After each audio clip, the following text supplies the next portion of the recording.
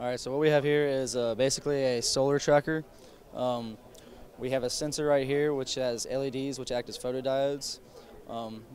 When it's pointed at the sun, this has got a shader on it, and this shader will shade all these LEDs equally, and so it won't move.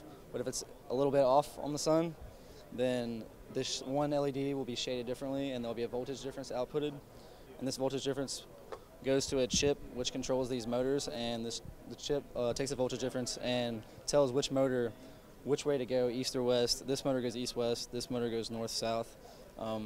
So then it rotates, these motors rotate the mirror, the lens that we have, and it points it at the sun. So the overall purpose is to act as a solar concentrator. This is a lens, so what you take is this entire sunlight that's incident on the lens, focus it down to a single point. And the purpose of this thing is for alternative energy research.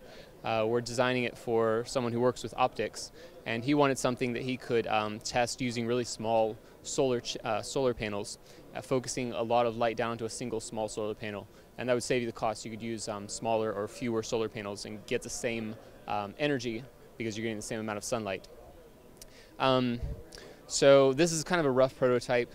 We built this initially out of wood. We're going to switch over to aluminum. We're actually getting the parts machined, so we'll have smaller, more compact, lighter parts.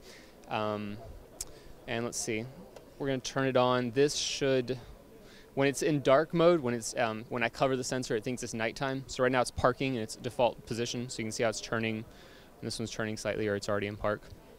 There we go.